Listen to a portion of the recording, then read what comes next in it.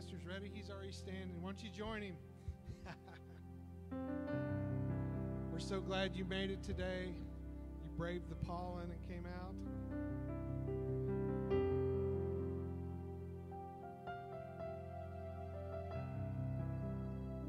If you're joining online, welcome to Tree of Life in Pflugerville, Texas.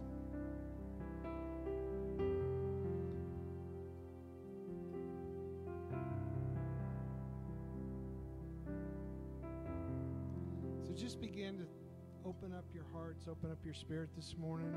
Open up your mouths, begin to give thanks. We come with grateful hearts this morning. Come on, just tell him how thankful you are. You've got something to be thankful for. Come on, bless his name this morning. Open up, let your river flow. From out of your mouth flows rivers of living water. Oh, we love you, Lord. We're so thankful for you. So thankful for you. Let all the earth bless your name. Let all the earth bless your name. You alone are worthy of our praise. Father, we just thank you. We thank you for life. We thank you for breath. We thank you for what you're doing. We just want to join in with what you're doing. We invite you to come and have your way this morning with those that are online. Lord, that you would just meet them where they are. He's right here in the midst of us. We bless your name. We give you thanks. We give you praise. There's none like you. There's none like you.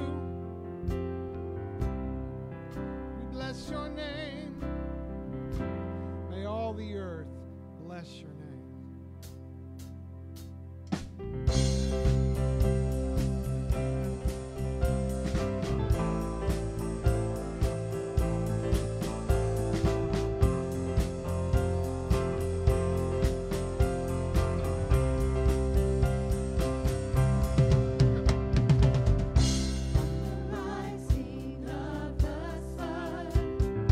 To the ending of the day.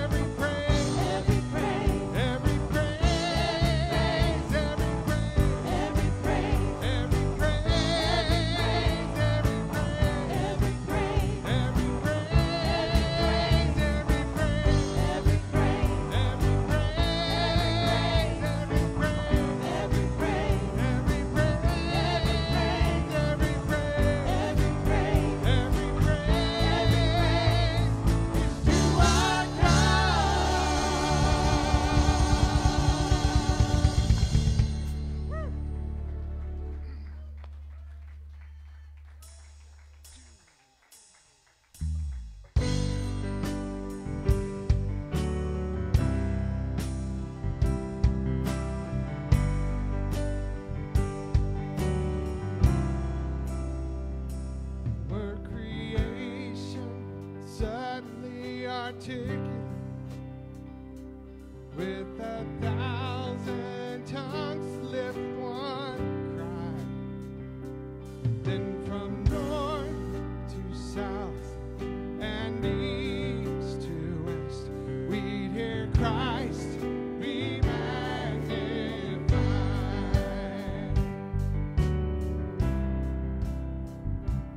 Were the whole earth echoing His eminence, His name would burst from sea to sky, from rivers to the mountain tops. We'd hear Christ be magnified.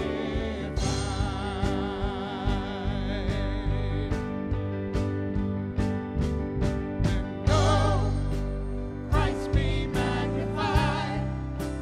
Let His praise arise. Christ be magnified in me. And oh, Christ be magnified from the altar of my life. Christ be magnified in me.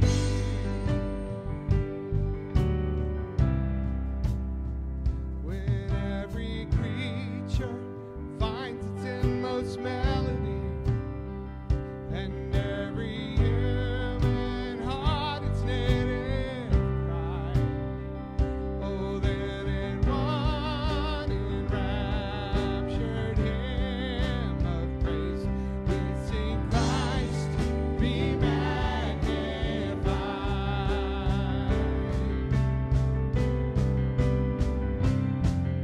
And oh, Christ be magnified. Let His praise arise. Christ be magnified in me. And oh, Christ be magnified from the altar of my life. Christ be magnified in me. And oh, Christ be magnified. Let His praise arise. Christ be magnified in me. And oh, Christ be magnified from the altar of my life. Christ be magnified in me. Oh, may your name be lifted high. And I won't bow to idols. I'll stand strong and worship you. If it puts me in the fire, I'll rejoice 'cause you're there too. I won't be formed by feelings. I'll hold fast to what is true. If the cross brings transformation, then I'll be crucified with you. 'Cause death is just a doorway into resurrection life. If I join you in your suffering, then I'll join you when you rise. And when you return in glory,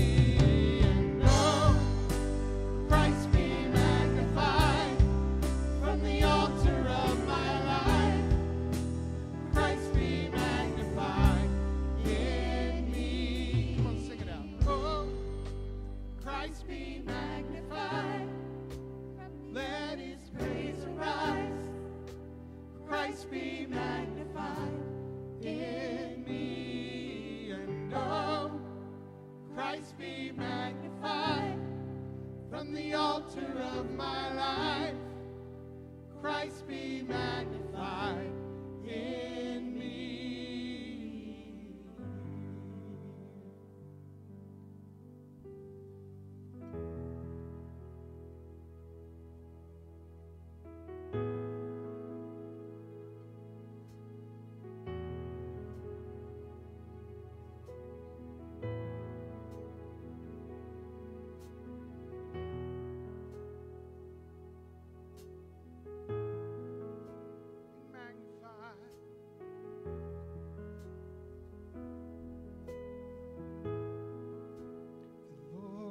My shepherd,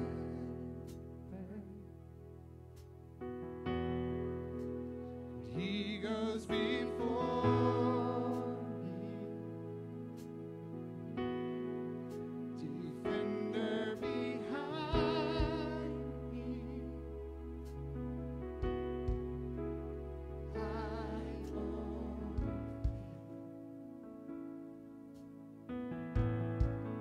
I'm filled with anointing.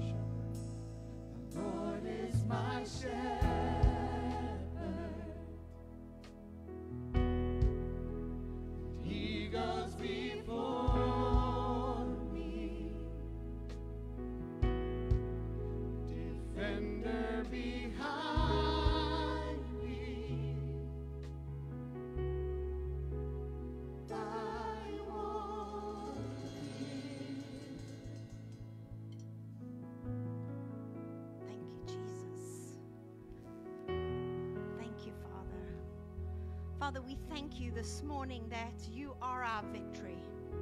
That, Father, you are a defender. That you are the one, Father, that goes before us. And Lord, you make crooked paths straight for us. Father, you are faithful to your word. Father, that your word will always go forth and perform everything that it says it will. And so, Father, we declare today in this place that, Father, where your word says that by your stripes we are healed, we claim today that, Father, we are healed because of the word of the Lord. Father, today we claim as we go forward, downcast hearts, that the word of the Lord says that the joy of the Lord is our strength, and that you come and you lift and you heal and you bring up the weary, Father, because it's not by might but by you, Father. And so, Father, we declare today that our weariness, Father, is replaced with the joy of the Lord today. We thank you for that, Father.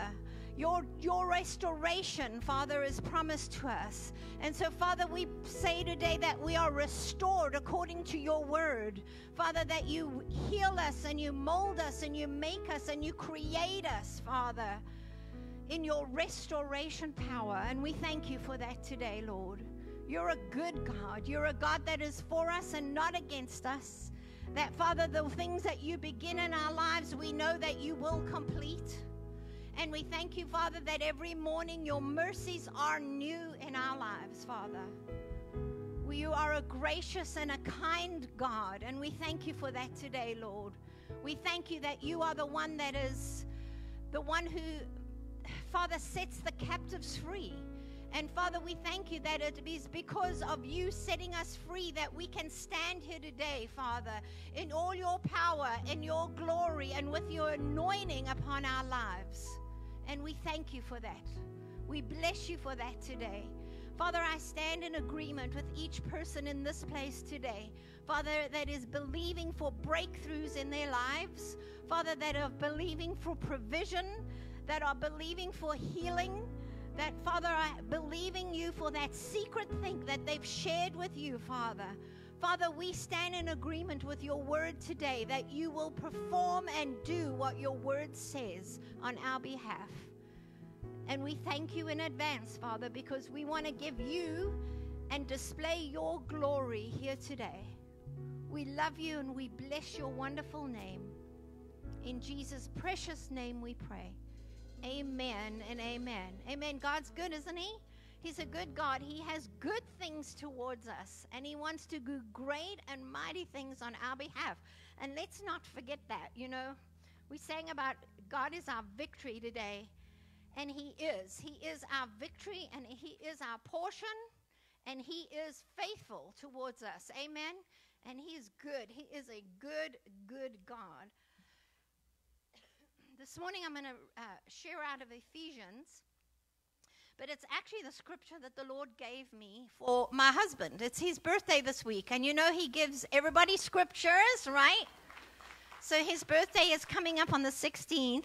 And this is a scripture that the Lord gave me for him at the beginning of this year, actually. And it was for him in this church and in his life. And I was thinking, Lord, what do I share today? And he put this back on my heart. And so I'm going to share this because it's in Ephesians, and it's Ephesians 1, verse 11. It says, in him we were also chosen. Okay, that's you too. We were chosen in him. Amen. Having been predestined according to the plan of him who works out everything in conformity with the purpose of his will, in order that we who were the first to hope in Christ might be for the praise of his glory. It's a great scripture because it reminds me that he has chosen you. He has chosen me. He has chosen my husband. And he has chosen us, and he has chosen us, and he has a plan for us. We need to be reminded of that. We're not just chosen, we're also planned in the visions of God. Amen? So we're chosen, and then we have a plan. And he says, who works out everything for his purpose. So God works everything in our lives together for his purpose. So he's first chosen us, then he has a plan for us, and then he says he's going to work out his purpose. Amen? Isn't that exciting? Of his will. So God does his will in our lives, not just ours, our good ideas, our good thinking, but the will of God is planned in our life. And then it says, in order that we who were the first to hope in Christ, we all hope in Christ, amen? That's part of our salvation. Our hope is in the Lord, that we might be the praise for his glory. I think that's an amazing scripture. There's everything in there that we need. And I just thank God for each of you out here today, because that is for you, that he has called you, he's chosen you, he has a plan for you, he has a purpose for you. Our hope is in him, and that it's all to be the ones who can bring glory to God. Amen?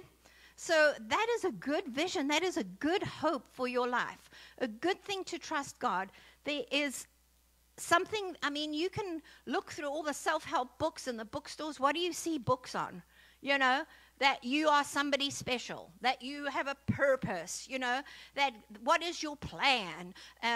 What do you have hope in? All those headings and titles are in bookstores wherever you go. And God has it all in one scripture, just for you. Amen? He has that all together. And so I want to encourage you. And on behalf of my husband, I tell you what, if there's anybody I know that has a desire to do the purpose and the will of God, it is him. And everything he does, I tell you everything. We say things at home, what we want to do, where we want to go, what we want to say, how we want to act. And he always is the one who brings it around to, but God. Where is God in this? He doesn't say it that spiritually, but where is God? He will just be like, well, I don't know about that. Is that really how it should be? And this is really how it goes. And he'll always bring it back. And so I'm celebrating his birthday because I'm glad he was born. Amen. But not only, yes, amen. Not only that he was born, but that you were born too. Because guess what? We're all on the same team. Amen? We're all on the same team. We're all here because we're chosen. Amen? We are a chosen generation. We're all here because God has a plan and a purpose for your life. If you don't, we need to help you get one. Amen? And then he's called us that you have a plan and a purpose. You are here for a reason, not just by happen chance. Do you think that? No. We're not here by happen chance. And then he has given us a hope that is beyond all hope and understanding. I don't know how anybody in this world enjoys life without the hope of the Lord Jesus Christ in their lives. I would not have any hope. But for the grace of God, amen. But because he has set us apart, he has chosen us. He has given us a plan. He has given us a purpose and a hope, all for his glory. Amen. All right, that's my little say, and I'm going to stick to it, right? Because I'm excited about that. I'm glad that God is for me and you today. Amen. And we're on the same kingdom and the same team, serving him, set apart, purpose, hope, because we want to bring him glory ultimately. Amen. All right, well, it's good to see everybody here today. I'm fired up. I don't know about you. I'm excited. I'm just excited that we get to serve God, a resurrected Savior. Amen. And he has resurrection power in our lives. And because he lives, guess what? We live. Amen. We live. And it's exciting. Okay. I'm glad you're here with me today. I hope you feel the same way. But welcome to you and all those online today. We're glad you're with us. And I wanted to highlight a few announcements today. Easter is coming up, Resurrection Sunday, next Sunday already. Can you believe it? And so right after service today, the youth and children are going to be practicing. The children are going to be up here with Miss Jediah, who's leading the choir this year with the kids. They will be here right after service practicing 2 songs, and then parents, they're free to go. So they're not going to be here very long today, the children. right after service with Miss Jediah. 2 songs they're going to practice, and then they can go on home. All right, the youth are going to stay a little longer, and so they're going to be practicing a song. I don't know what they're practicing. They're practicing something.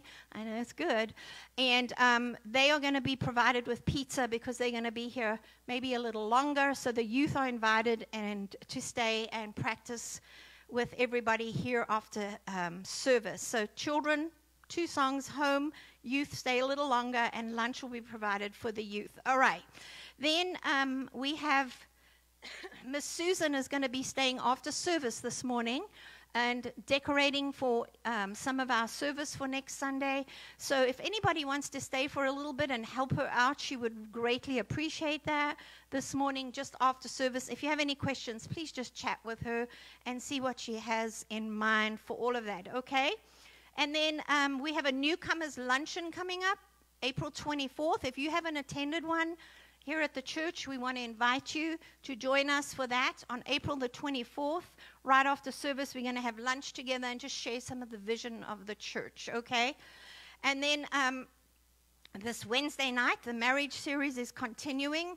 We're going to be meeting at 6:45 for snacks, and then at 7 we're going to do the video, and the GOE discipleship course will be meeting upstairs during that same time. So come and join them if you want. If you're not part of them, I don't want to go to the marriage seminar, whatever. There's always that class you can go sit in and listen and learn. In Jack's class, he would like to have you up there. So, and then last but not least, we have our outreach coming up. Luke's going to come and explain a little bit about that for next Saturday. So let's hear what Luke has for us. Pastor Cheryl, hello all you beautiful people. So it's this week. It's this weekend. The outreach out in Elgin. Pretty big. It's going to be a blast. We've got a lot of people coming, and we've got places for anybody, all types, all abilities. So it's a large property, multiple different things to do, even if you just want to ride a lawnmower, a riding lawnmower and cart, recyclables to a trailer, or trash to the dumpster. So the bonfire is already spoken for by Jesse. He's going to be running that. So thank you, Jesse. So there's a sign-up sheet in here. If you missed that or you don't know what your schedule is going to be like, but you will know, say, Thursday, Friday, kind of last minute, that's okay. Tree of Life Church's Facebook page, wife put a link there that sends you the info. You click on the link, sends you an info. You take a little survey, which is what it looks like. It's kind of cool. And you're telling her who's coming, how many of y'all are coming, do you want to ride? If you want to ride, we're meeting here at 8 in the morning on Saturday at the church. If you want to give a ride, you're meeting here at 8 in the morning, and we'll leave at 8:15 promptly. If you just want to meet there, the address is there at 9. It'll let us know what kind of pizza you want. So we're going to do pizza for lunch. We'll have drinks out there. Feel free, if you have special drinks, bring them. We'll have a porta potty out there, so we're not bothering their households or whatnot. Trailers for recyclables, dumpster for different cleanup stuff, a lot of some weed eater work maybe, some tree trimming, picking up just trash. So the kids will be out there picking up like aluminum cans and bagging them. Like I said, there's something for everybody. Get with me or Joey. Joey's kind of managing all of this because she's better at all of that back there in the corner. Thank you, Joey. Her survey looks really neat, very professional. So yeah, get with either one of us and go to the Facebook page at church, and that'll give you everything you need to know. It should be a lot of fun. That's this Saturday. Thank you, guys. Amen. Awesome. I'm excited about that. It's going to be fun. All right, if the ushers would like to hand out envelopes at this time, that would be awesome. And we're going to let Pastor come up and do the offering and go from there. Thank you.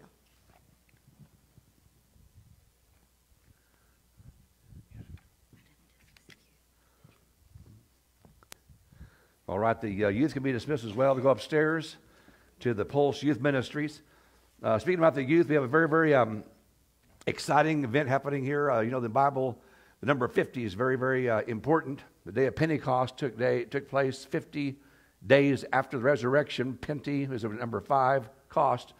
And 50 years ago, in 1972, was the birth of the Jesus movement in America. All you guys that are baby boomers, remember that? You were hippies, you had long hair. You were full of flowers and free love and free whatever. And all of a sudden, the Holy Spirit got a hold of you guys. You got saved. the charismatic movement got birthed in a big way, and churches began to explode all over the place. We had in Cotton Bowl in Dallas, Texas, they had Billy Graham come. They had Larry Norman. They had Resurrection Band. They had Honey Tree. They had Keith Green. They had all those guys we know about that are baby boomers. And an explosive power of God hit the place. Tens of thousands got saved. And they're going to repeat that in June 22nd this year. 50 years has gone by. The same man that did that 50 years ago, his last name was something like Eshelman or something. He also responsible. He birthed the Jesus film that went across to millions of people around the world, got millions saved. And we use that ourselves in Mexico and Guatemala, other countries as well, and even in Africa to get folks saved. He's going to correspond to all this. He's got a powerful, anointed young evangelist man who's right now reaching millions of youth for the gospel. He'll be also helping them out. And so if you can, go to that event. It's free in the Cotton Bowl. I'm not sure if folks will be able to be held there. But us also be praying, if you think about this, we've been praying on a regular basis here that God would touch our youth with revival. They're becoming more and more of an unreached people group because we're blocking out God's name in so many ways in the avenues they go to. And so we're going to believe God for a great catalyst there, an explosion of God in Dallas in June, around 22nd here, Cotton Bowl. And we're going to see what takes place here. And we'll be praying for it in advance that a great harvest happens not just that week, but it's a catalyst for future weeks and future days. Amen? I really believe that prophetically God's setting this thing up here as a blessing to our country and for our youth, okay? Also, there is prayer again this Thursday night, even though Emma's not here. Those who come to Emma's meeting still come this Thursday. We'll be leading that, doing a little bit of teaching as well about spiritual warfare and whatever God lays in our heart to be speaking about for prayer. It's been impressive here to have that many people come to these meetings upstairs. And we have got a great, tremendous prayer corps in our church here. And I appreciate you guys being faithful in your prayers because prayers makes a huge difference. Also, the ushers, once we're done with the offering, you guys can feel free to even pass that clipboard around for newcomers luncheon. I believe it's very, very important. All folks would sign that who can come to that, learn more about the church. I'm going to have our ushers come to the front. Now, if you do that, there is one more important birthday I know about this week here that's in the church today. His name is Albert Alexi. Back here behind that wood in the sound booth, Albert does far more than many of us realize. This guy works way beyond the hours of just church services here and does so many great things to help keep our whole sound running. And God shows him things as well to do. You know, I'm not sure you've been serving now, for about 3 or 4 years in the sound booth, or it's been even longer than that? Maybe 6 years. And when he first began serving there, the Holy Spirit told me to approach him and say, would you consider working in the sound booth? And then God just breathed on that. He was exactly the right person for that. And he's been a tremendous blessing to do that in so many ways here. He helps out in weddings, helps out in memorial services there, so many great things. As I prayed about him this week, I received Hebrews chapter 6, verses 9 and 10 for Albert. It says, but beloved, we are confident of better things concerning you. Yes, things that accompany salvation. Though we speak in this manner, for God is not unjust to forget your work and labor of love, which you have shown toward his name, in that you have also ministered to the saints, and you do keep on ministering. So God's going to keep on rewarding you. He's been rewarding you in ways you probably already know about, but God's going to keep on doing that this next year coming up here. Amen? So it's a blessed week to have a birthday.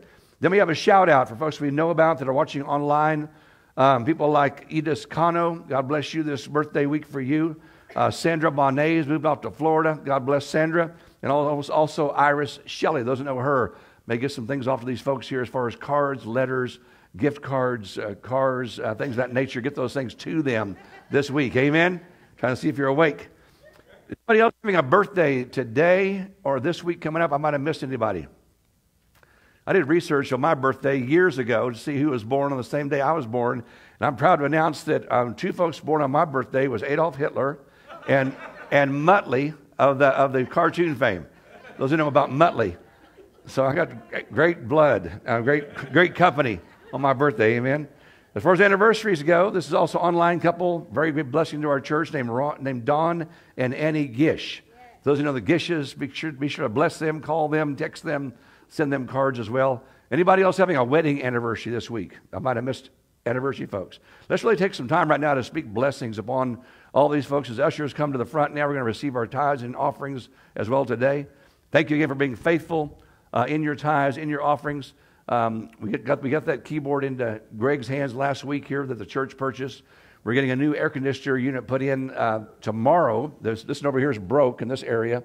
Even though you're still cooled down by the other ones to a degree, it's going to be a whole lot better when it hits 100 degrees or 95 in a few weeks here as well. So that's happening this week. There's things going on a regular basis as far as maintenance goes, but also we're giving more and more out in missions. We're giving more out to things right here in our own city to help out as well. And praise God for all you folks working on my birthday to help the folks in Elgin. You know, God's going to send rain this week. So whenever DeCarlo, Jesse lights that bonfire up, there'll be no outside fire. Amen? Because God's going to quench the ground with rain starting tomorrow in the Elgin area. So praise God for that as well, that God goes before them. So Father, let's just pray right now. Father, we do thank and praise you as you bless, oh God, those having birthdays you mentioned this week, that, oh God, you bring forth your desires in them and through them, that you, oh God, help their ears be anointed, God, to hear your voice more clearly, to see, oh God, by the Spirit, and also, God, to do those things that bear lasting fruit. We right now pray for them divine protection, divine favor, anointing, God, to do your will, and may, Father God, their paths be drenched in the dew of heaven to bring great blessings to them that are so big they can't even contain that. We also pray blessing, God, upon Dawn and Annie Gish, having the anniversary, God. Bless their marriage, bless their walk together, bless their life for those they're an example for. Use them, God, for your glory. Now, Father, for this offering today, we praise you, God, for the permission you give to America, to our city, God, to our state. We pray blessings, God, together right now upon the city of Austin. And we say, Father God, prosper our city more and more. Thank you, Lord, for bringing forth commerce, bringing forth business, oh God. Help us not to grumble or complain too much about the growth, knowing, Father God, as you bless our city, you also bless us. And as you bless us, we will bless others. And we pray, God, that you would take and use what is sown this day, this week in this church to bless others, God, even beyond the walls of this church. Rebuke the devourer for thy name's sake in our behalf. We right now declare that debt is broken off of us in Jesus' name. And we, Father God, are seeing ourselves receiving raises, bonuses, promotions, not because we're greedy, but because we want to be a greater blessing to folks around us. We have influence over. We thank you for all these things in Jesus' name. Amen. Amen. God bless you, ushers, waiting upon the people. We're having our church picnic in the middle of May, 15th of May. Put that on your calendar as well, and you'll enjoy that time. We're going to bring in the horses again, if they're available, and we're going to bring in the painting thing and the bounce house with the water slide, and it'll be a water slide, and some good food and some shade. Amen. All those things are going to come together, and also we're going to bring in cotton candy or slush balls, one of the two, one of these or both. Something's going to come in there. No one's going to parachute in, but we're going to do other stuff beyond that. Amen.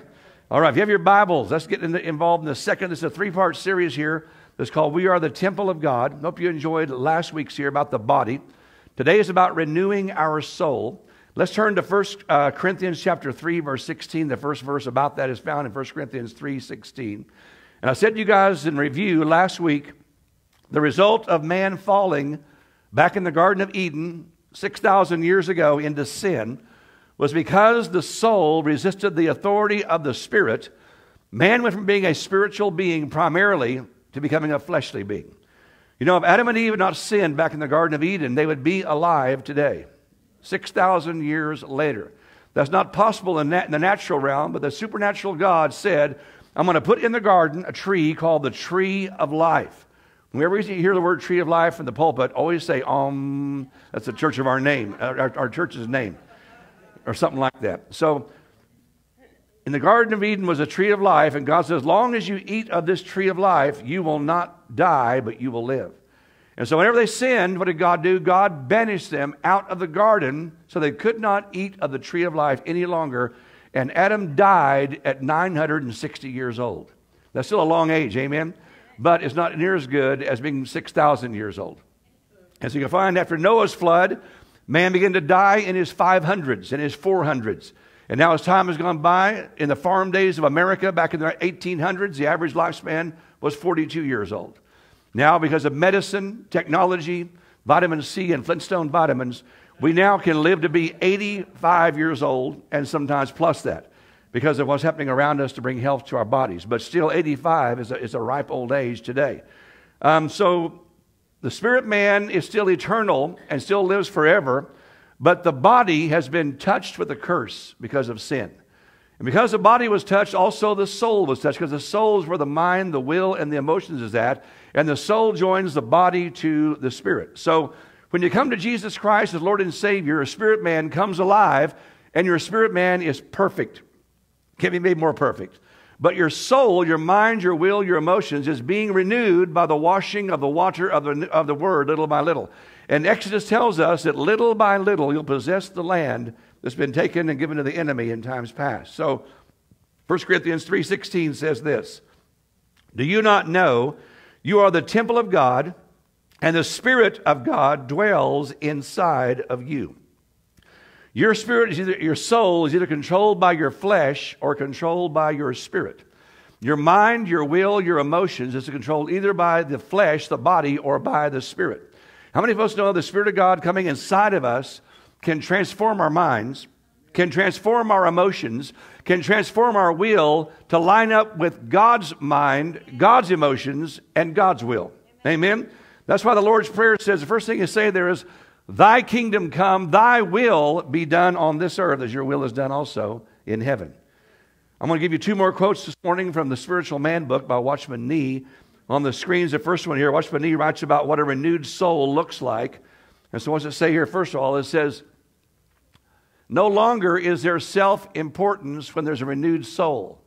Either in public or in private, these believers recognize and admit their incompetency and the only wish to exalt the Lord with humbleness and of heart.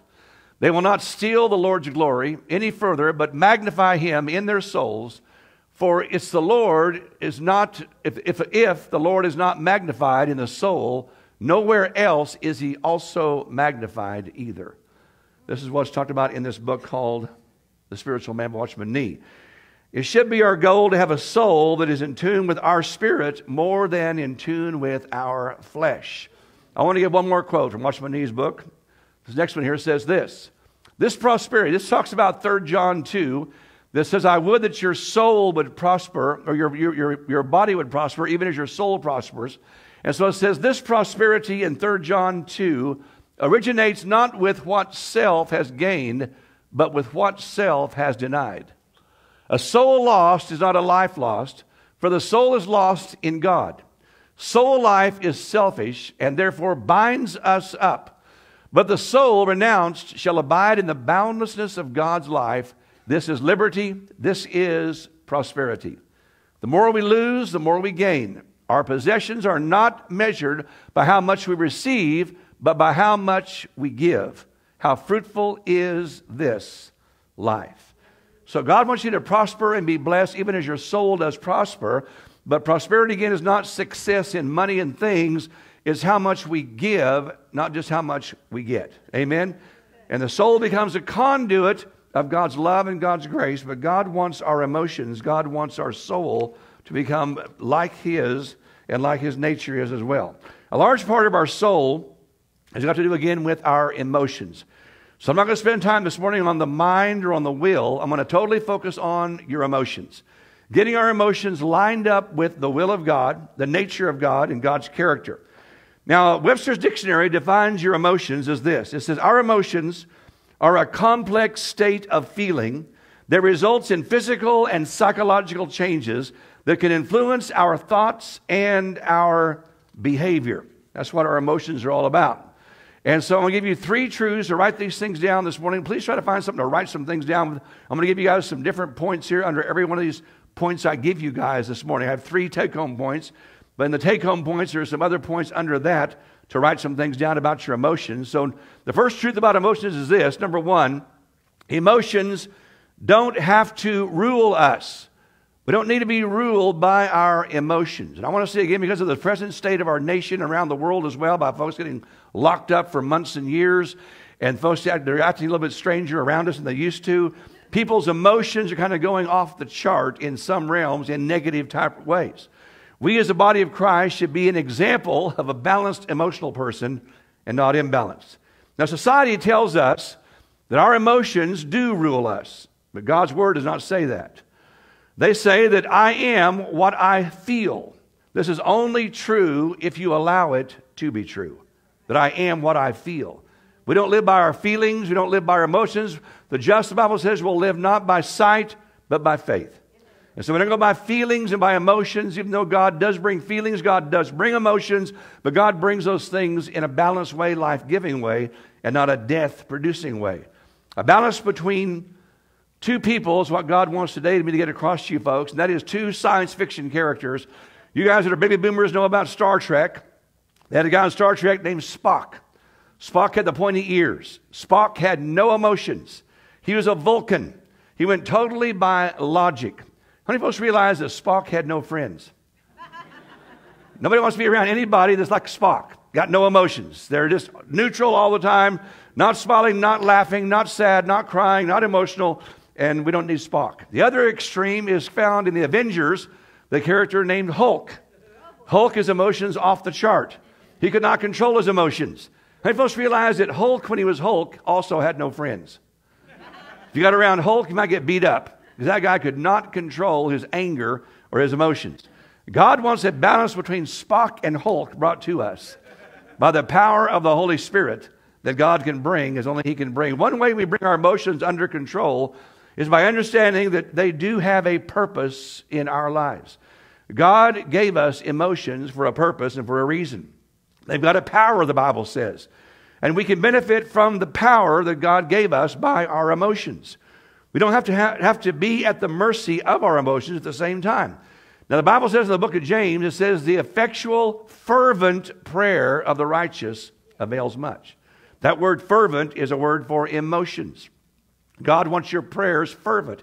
And it says the effectual, fervent prayer of the righteous avails much. So there's power in your emotions. There's power in fervency. Amen? Not all emotions are bad. Emotions are good, but they can become bad. So the second point, number 2, is this.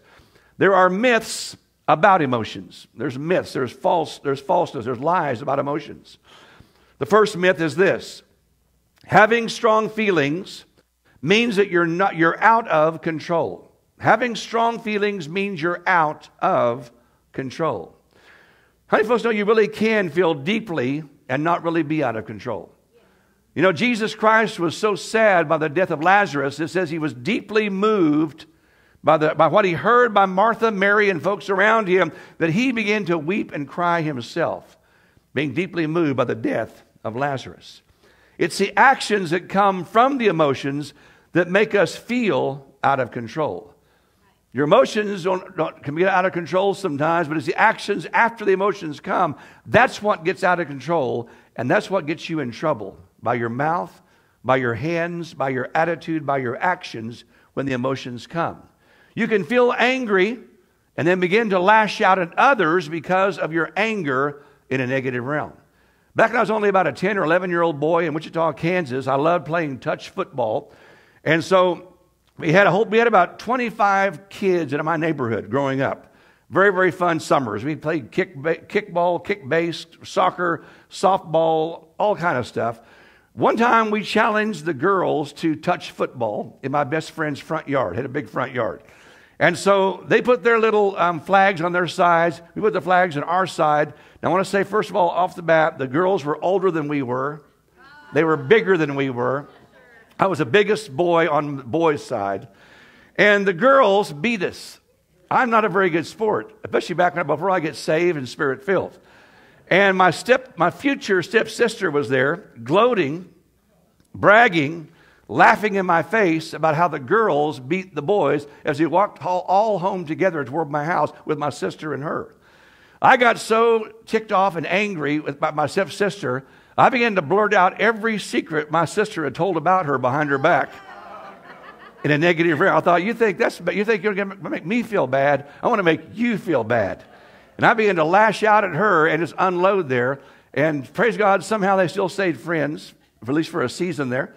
And I didn't do lasting damage as far as I know there. But we can sometimes do things to lash out because of anger or out of control emotions that we sometimes regret later what we did. Amen? I saw a bumper sticker here in Austin about a year ago that I would repeat myself, but I'm a pastor and Christian. You can't do that. Can't put bumper stickers on my car that says things like this. But it said there, the closer you get, the slower I go. Folks that hate tailgaters and folks that hate people that get on your rear when you're driving need that bumper sticker. Amen. The closer you get, the slower I go. That's a person who's fed up with bad drivers around them, and they want to lash out in their flesh and somehow get even or get results in some kind of a way like this. Secondly, second myth is this. It is wrong to change your emotions. It's wrong to change your emotions. Many folks in the secular world believe that's true. Don't ever try to change anybody's emotions. Their emotions are who they are and what they are. Don't try to change that. Well, Galatians actually denies that, because Galatians says you can be filled with the Holy Spirit and change negative emotions in your life. Your soul man really can get saved and really can get renewed by the power of God. So Galatians chapter 5, starting in verse 18, talks about, first of all, the sins of the body, then the sins of the spirit, and then the sins of the soul, in a short way. It says this, but if you are led by the Spirit, you are no longer under the law, under the flesh, under what the body, because the law was all about what the body could do to make God happy. Now the works of the flesh are evident. Which are these? These are all bodily things: adultery, fornication, uncleanness, and licentiousness. Licentiousness means lewdness, being lewd. Those are all things you do in your body. Then the spiritual realm is these two things: idolatry and sorcery. When you get involved in witchcraft, bowing down to idols, serving false gods, your spirit man gets involved, and it corrupts your spirit man in that realm. Then it goes on to the fleshly realm, the bodily, the soulish realm is next. Emotional realm as well. Hatred, contentions, jealousies, outbursts of wrath, selfish ambitions, dissensions, heresies, envy. Those who practice these things, it says, will not inherit the kingdom of God. So if God says these negative emotions that are here, like outbursts of wrath, selfish ambition, and so forth, if those are negative, how many folks would agree we don't need those in our life anymore? Amen? So changing our emotions is not always bad if these things rule your life and rule your actions in your life. They can be changed by the power of the Holy Spirit, because we are under the Spirit and we are temples of God, and God lives in us. We really can control our emotions with God's help in negative realms. This gives us a list of emotions that we need to change in our lives. One thing we also need more of in this hour is a strong word called repentance. There's going to come a point in a time where the Church of God in America and around the world gets involved more and more in a thing called repentance. Repentance means you change your mind. It means you were going this way, you're now going the other way. It means you thought this way, you're now thinking the Spirit way. You were going by the flesh, you're now going by the Spirit. It means you go from bad to good, and from good even into a thing called better in your life. That's what repentance is all about. When you repent, you trade your power for God's power, and God's grace then comes in you that you might have power over the thing you're repenting of in your life. Because when you repent, you're saying, God, this thing's too big for me. This thing has conquered me. This thing is in me. I need your power inside of my life to conquer this thing on an ongoing basis. And repentance actually gives you God's grace. Amen? It gives you God's power to overcome sinful things, including negative emotions in your life as well. Everybody in this room here has got a temper. I've got a temper. Cheryl's got a temper. We all got a temper. Is that true? Yeah. We've all got a temper. Amen? But the fact is this. Some tempers have capped themselves at this level, and some have capped themselves at this level. And those who have capped themselves at this level need to get their minds renewed by the washing of the water of the Word. Because you're not to be controlled by a bad temper and by an uncontrolled temper. You're to have a tempered temper, tempered by the power of the Holy Spirit. Amen? All of us have got these kind of tempers that take place. Sometimes your emotions are based on the third thing is this, number 3. My emotions are 100% absolute truth. I believe my emotions are 100% absolute truth. Whatever I feel, that is truth. And that is true. That is normal. That's not right. It's a myth. Sometimes your emotions are based on the interpretation of an event. You realize that? Your emotions sometimes are based on the interpretation of an event you're in your life. How many here have ever gotten themselves excited about something that you thought was one thing, But it turned out to be something totally different. We all can say yes to that, amen? I was in Malawi, Africa over 10 years ago doing a Frontline Shepherd conference in that country for about 2 weeks, doing 2 of those. Very impoverished nation right above South Africa. And they were having elections this week in that country. In fact, that day it was happening. And so a certain man who, very normal, promised him all kinds of money and raises and prosperity. He won the election that day. And I was sitting there in the car waiting for my host to go to the bank and pull money out for the conference. As I sat there, I saw a young man running up and down the street in front of my car, up and down with wads of Malawian cash in his hand and say, "We won, we're rich." But the fact is, he had no more money in the bank the next day than he had that day. That guy winning the election didn't get him 1 penny in his pocket.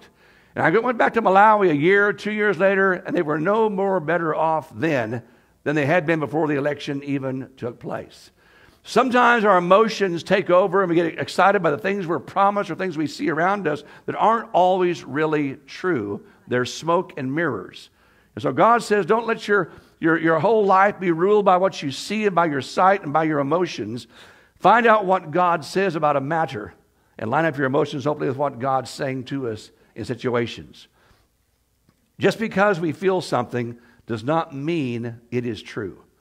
I've had folks that come into church service. Shirley, I told you guys time and time again, or different times in the past, our church in Kansas we had there, one young lady there full of rejection was toward the back row of the church. And she said, Sunday after Sunday, she said, "I know that Sister Cheryl hates me because whenever she says anything negative from the pulpit, she always looks right at me. She's looking right at me. I'm looking right at Jack right now." Cheryl did not hate that young lady. She simply was trying to think in her brain, what am I saying?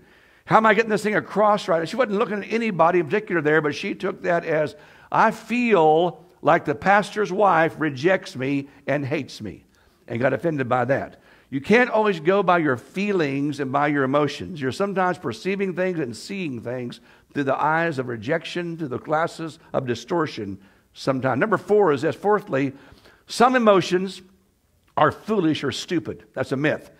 Some emotions are foolish or they're stupid. The truth is, something is triggering that emotion in you. Could have been triggered by past hurts, by shame in the past, by loss, by something traumatic that you experienced in life. I know to this very day in my life, if I hear that song that comes on by Lindsey Buckingham that's called Holiday Road, that was on the Ford commercials back in the year 2007 when I had my daughter Sarah here in the hospital in intensive care. They played that on the TV again and again and again for Ford commercials, Holiday Road by Lindsey Buckingham.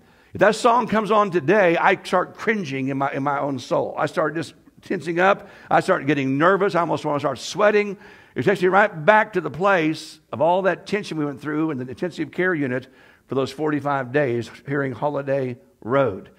On the flip side, I can hear sometimes some spiritual songs that I heard back when I got revived, got filled with the Holy Spirit back in the 80s or my CF&I days at Bible school and so forth, and all of a sudden I can have tears come to my eyes. I think of memories of how God touched my life, how God transformed my life. So you see, even songs sometimes trigger old emotions, good or bad. Sometimes you see things that do the same thing.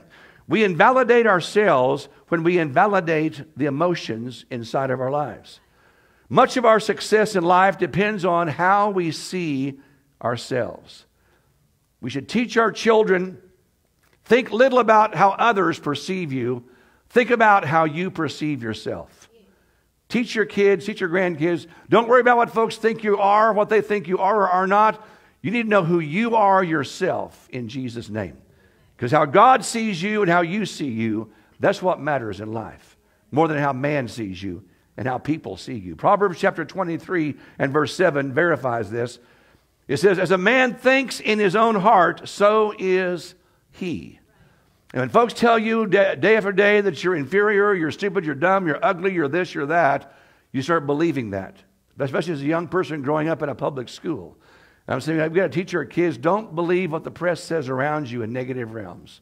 Believe what God says. And believe that God's not finished and God's going to have the final say in your life. The fifth thing here is this. It is good for me to bury my emotions. That's also a myth. Burying my emotions, what's that do? That brings on depression, that brings on frustration, and that brings on even numbness of your soul. So you become like Spock in life. You become a rock, you become soulless, you become emotionless, and that's not what God wants in your life. We need to recognize our emotions to process and feel the emotion from a true perspective and look at the emotion through the lens of truth. Amen? The Bible says, for the joy set before Jesus, joy is an emotion. He endured the cross. You see, the truth was, Jesus Christ knew right now I'm going through pain, suffering, and shame. But the truth is, God the Father has given me a joy, a vision of what takes place beyond the cross. I will rise from the dead. I'll be King of kings and Lord of lords, and there shall come hundreds of millions into my kingdom because I'm doing this today upon this cross. And for the joy set before me, I can endure the cross. You see, emotions have power. Emotions can bring faith. Emotions can bring good things your way if they're there because they're true, not because they're a myth or false. I myself conquered fear in 1978 getting baptized in the Holy Spirit. I was 20 years old. I told you guys I had a fear of big dogs. I had a fear of werewolves and vampires. I did not look forward to going to bed at night in my bedroom because I knew when I went to bed, I'd be laying there. And I kid you not, there were demonic spirits they might have saw what I was going to do in the future or something. They'd be outside my window. I was on the second floor of a house, and the cats were doing that gurgling, fighting, weird noise cats make when they're trying to mate or fight or something. And I'd hear them saying my name. Now, isn't that, you're going to have a little problem up here with fear. The cats are saying my name in their little gurgling, fighting, weird little way. I knew when I went to bed at night and fell asleep, I'd probably have nightmares about vampires, werewolves, or elephants attacking their house or something there. I hated going to sleep. I got baptized in the Holy Spirit at age 20. Just like that, all the dreams went away. All the fear was gone. I fell in love with God for the first time in a real way. I fell in love with people at the same time. And all of a sudden, perfect love cast down all fear. And I had no more fear of the dark, no more fear of my room, no more fear of going to bed at night, no more fear, a little bit of fear of big dogs, but no more fear of werewolves, vampires, things out there, and no more cats outside my window making weird noises. God bound their mouths, and God got them out of the place. Amen? Cats have problems. And I want to say today, I still feel fear from time to time, like you all do the same thing, but I don't let fear rule over me. I get fearful sometimes when bad things take place around me, but I don't let it rule my life. I don't deny that fear exists. I deny its power to rule over me, is what I do. Amen? And so, praise God, you can have emotions sometimes that are negative for a little season there, but don't let them rule over you. Recognize them, rebuke them, and say, I will not let this identify me any longer in my life with God's help. Third point today, there are truths about emotions. There's myths about emotions. There's also truths about emotions. First, in this realm, let's write this down. Emotions can motivate us to help others in need. That's one good thing about emotions. It motivates us to help other people in need. You know, right now, Luke and Jesse, Jack, and all the men and women going out there to Elgin this coming Saturday, they're motivated there because they love people. They've got compassion for people. They love to help widows in their distress. God's word says to do that. Emotions can motivate us to help others in need. Jesus was moved by compassion at the death of Lazarus, but also he did healings. He said he saw the crowds, had compassion for them, and laid hands upon them and healed every one of them because he loved them and had compassion for them. How many folks know that today is Palm Sunday? Palm Sunday was a great, victorious day for Jesus Christ. It should have happened a long time ago, before that day. Many folks also realized that was a day of emotions. They were throwing down palm branches, worshiping him, praising him, King of kings, Lord of lords, Hosanna. And we all know the story. We've all seen Easter productions done 500 times. In 7 days, same crowd, crucify him, kill him, not worthy to live, scum of the earth. Because people got a hold of their minds, because their emotions got into their other folks' emotions, and they all began to work together to kill the King of Kings and the Son of God. Would we care about the less fortunate if we bottled up our emotions? The answer probably is no. We need godly emotions to have compassion for people around us in need. Secondly, you are more than your emotions. Amen? You are more than your emotions. Your emotions are one part of you. Your soul's got mind and will and emotions. And your soul is 1/3 of your being. Okay? So it's one part of you. So you are more than your emotions. Number 3, thirdly, write this down. Our emotions come from God. Your emotions you have come from God. How do I know that? Genesis chapter 1, verse 26. God made man in his image and his likeness. God's got emotions. God laughs. God cries. God sometimes feels pain. God has empathy for us. God has emotions himself. Emotions in line. You know, in our church here, one of our church members got filled with the Holy Spirit a couple of weeks ago. Told us in the prayer room 2 weeks back. She said, I was in my house by myself in my room, and I was praying to God. I said, God, I want to be baptized and filled with the Holy Spirit, even speak in new tongues. And she began to pray for that and cry for that, and all of a sudden the Spirit of God came down in her room, at her house, and filled her with the Holy Spirit. And she began to speak in new tongues, new languages. To her amazement, all of a sudden her little 4 or 5-year-old little girl daughter came running in the room, laughing and dancing and shouting and doing twirls, and all the kinds of joy was in her little girl's heart. You see, the Holy Spirit's got emotion. The Holy Spirit laughs, dances, celebrates, is exuberant. Amen? And so the Holy Spirit is what God himself is like. Our emotions come from the Lord. It's our job to regulate and control our emotions with the help of the Holy Spirit. Our emotions help us make decisions, to deal with people, to work our way through life. They motivate us even unto action. Amen? I'm going to owe Sarah $5.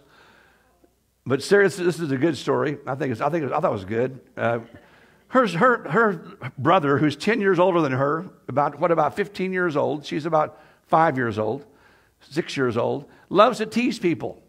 He would take her Barbie dolls and tie a noose around their necks on the second floor of our house. Gets open there in our house, and lunge them over in the living room when he's watching television. Here comes Barbie down, hanging on a rope, dangling there, being hung by the big brother.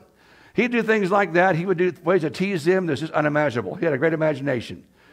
Well, Sarah is more black and white than Kristen is. Kristen's a peacemaker. She's mercy motivated there. She'll let you, sometimes you all kind of junk to her and get by with that.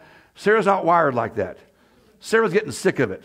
Sarah waits till Daniel goes to sleep one day, jumps on his back, grabs his hair, big thick hair, and pulls his hair with all of her might, screaming at him.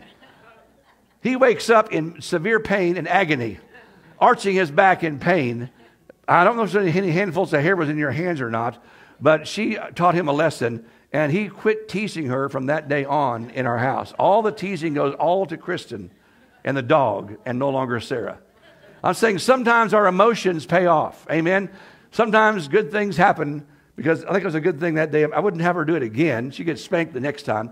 But I'm saying that time it worked, and that young man changed his behavior real fast. Okay, one more thing before Greg comes to the front. One last thing about, there are truths about emotions. There are people who cannot control their emotions, but they want everybody around them to control their emotions while they can't control their emotions. I want to say it again. There are folks that cannot control their emotions, but they want folks around them to control their emotions while they themselves can't control their emotions. Have you seen that? God wants us to grow up and not be like that. Amen? Realize who we're with, who we're around, and control our emotions with God's help and God's strength. As we're closing now, we're going to pray in a moment. We're going to pray about God giving us His strength, His help, His grace. If our emotions are out of control, may God give His peace to us in this hour, in this season. Negative feelings like rejection, inferiority, insecurity, depression, they've all got potential to overwhelm us and bring bad things into our lives, even controlling us. We don't have to be emotionally out of control. We don't have to suffer any longer.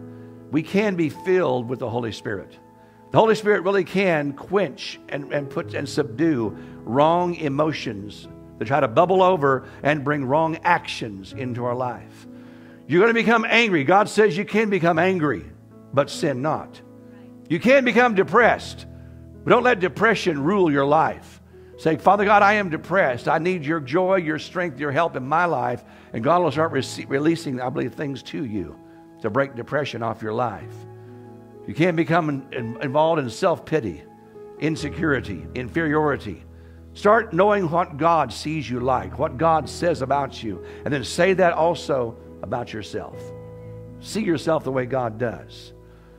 The enemy is going to always try to shift your life away from God and away from God's people. And he'll do that by your mind, your will, and your emotions. Your mind is a primary battleground of Satan. He came to Eve in the first sin. Did God really say?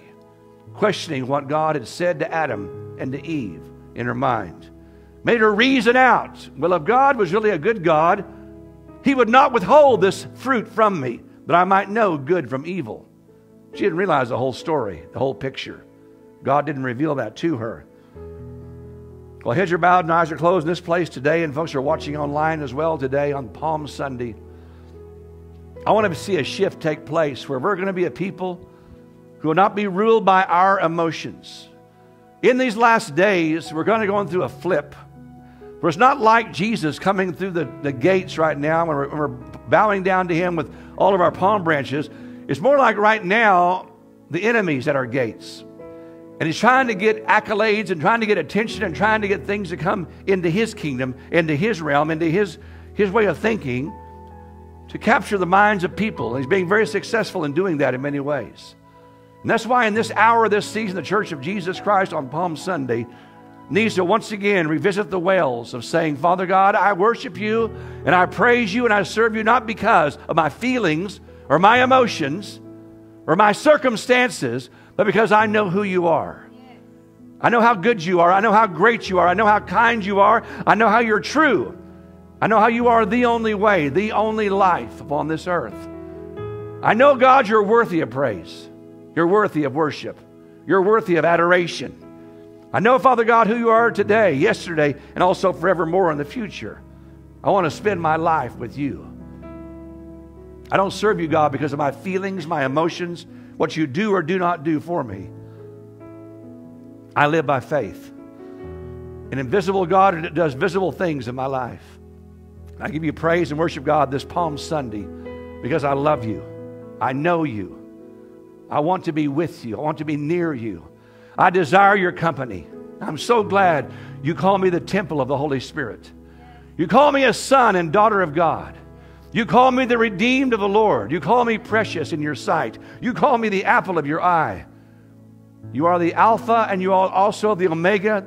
What you began, O God, in me, you shall complete by your power and by your Spirit. God wants you to prosper and be in health, even as your soul does prosper. How many folks that are here today know who you are? That you're saying, I've even seen people, and I myself may even be going through some bad health because of a lack of controlling emotions. Emotions out of control can affect your health. It can affect your mind. It can affect your very being. So, Father, right now we're praying for ourselves. Oh, God, help us, Lord, see control come in my life over anger, over depression, God, over insecurity, over fear, over everything, God, that tries to vex my life and bring torment to me that's a negative emotion. I say it's bigger than I am, perhaps, but not bigger than God. And God, you live inside of me. Your word, oh God, is also a lamp to my feet and a light to my path. And I say, God, reveal your word to me. Bring, oh God, scriptures in my life as I read your word. Meditate upon your word. Bring, Father God, also to me revelation. And I say, oh God, bring to each one of us an ability to say, Lord, I need to be baptized and filled with the Holy Spirit. Because the Holy Spirit gives me power over my emotions, my negative emotions. On the flip side, I say, Father God, those that are like Spock, who become numb, who become lifeless in their emotions and their soul, I say, God, revive them. Quicken their mortal bodies. Quicken, God. Bring forth, God, a battery charger back to them. Oh, God, charge them in the name of Jesus and wake them up out of slumber and sleep, apathy, passivity, selfishness, things, oh God, that make them numb to the things of the Spirit. I say, God, wake them up. Wake us up, Lord. Let the church arise. Let the church awaken. Let the church, oh God, be those who feel, who cry, who mourn, who weep, who laugh, who dance, who celebrate, and say, Jesus Christ is Lord of all. And I want to see Him in the lives of every person I know upon this earth. I want Austin to be saved. I want America to be saved. I want the world to know Jesus Christ as Lord and Savior. I want workers to be sent out. I want revival to come. I want a softening of hearts, oh God, to happen. I want hardness, oh God, to be removed. I want stones, oh God, to be broken up, and fallow ground to come, oh God. Fallow ground be broken and soft ground would come. Father, I want what you want. I want a saturation, God, of your Spirit. I want the rain of heaven. I want the outpouring, God, of your love and grace upon the peoples of your kingdom upon this earth in this hour, this season. Let it be, oh God, by your power and by your Spirit. I hear the Holy Spirit saying one more thing. I want people that are here today that have had wounds take place, that when you hear certain songs, you see certain sights, you hear certain sounds, it just brings a super negative response in your soul. Just give that right now to God and say, Lord, I give this wound to you right now. I lay this wound at your feet right now in the name of Jesus, from my war days, from the battles of my family days, from my rejection days, from my sickness days, from my car crash days. I lay all these wounds at your feet in the name of Jesus. And I say, Lord, take this wound, oh God, from me. Close the gaps. Close the wound. Heal the wound, oh God, by your Spirit in the name of Jesus. Right now, lay it at God's feet. Lay it at God's feet. Say, Lord, it's no longer my wound, no longer my trauma, no longer my experience. It's yours, God. It's yours, God, from this day forth in Jesus' name. If the enemy ever tries to torment me again with this thing, I remind him it's been dealt with by the power of God, by the blood of Jesus, and it will torment me no longer in Jesus' name. In Jesus' name. So stand to our feet, please. We have our prayer partners come to the front. God bless you. Did you receive anything good today at all? Glad you came to church. Glad you were here. Praise God. I believe there's a washing of the water of the Word that takes place when we share God's Word together. My prayer always is, God, go behind me. Take the things I speak here and let your voice go beyond my voice and do what I cannot do. Amen. The prayer partners that are here today are here to pray prayers of agreement. And so if you have any kind of a need in your life at all, whether it be financial, whether it be physical, marital, relationships, someone you want to pray for, not here today, please go ahead and come to the front before you leave this place this morning. Let's just ask God to just bring healing, God to bring deliverance, and God to bring forth the thing He wants to bring forth for life in your life as well. I'm going to have Earl Moon come to the front, if you don't mind, Earl, and let him dismiss us in prayer this morning. Some of our great veterans here. And I think it's Vietnam War. And this guy's a great man of God as well. We're praying for his son. Let's just keep on praying for his son's name is Michael Moon. He asked us to pray as a church. He had a tremendous car crash like Tiger Woods had, but he had even worse injuries than Tiger Woods in his feet and his legs. The doctor said he would never walk, and he's walking today. But today he's also going through a little bit of infections been happening this week here. Let's pray that goes away as a church this whole week. God would heal him, raise him up to life, and God completes what God began by His Spirit. Amen. We'll let Earl just lead us in prayer and dismiss us too. Father, every day we wake up is a great day in you, Lord. We walk to serve you, Lord.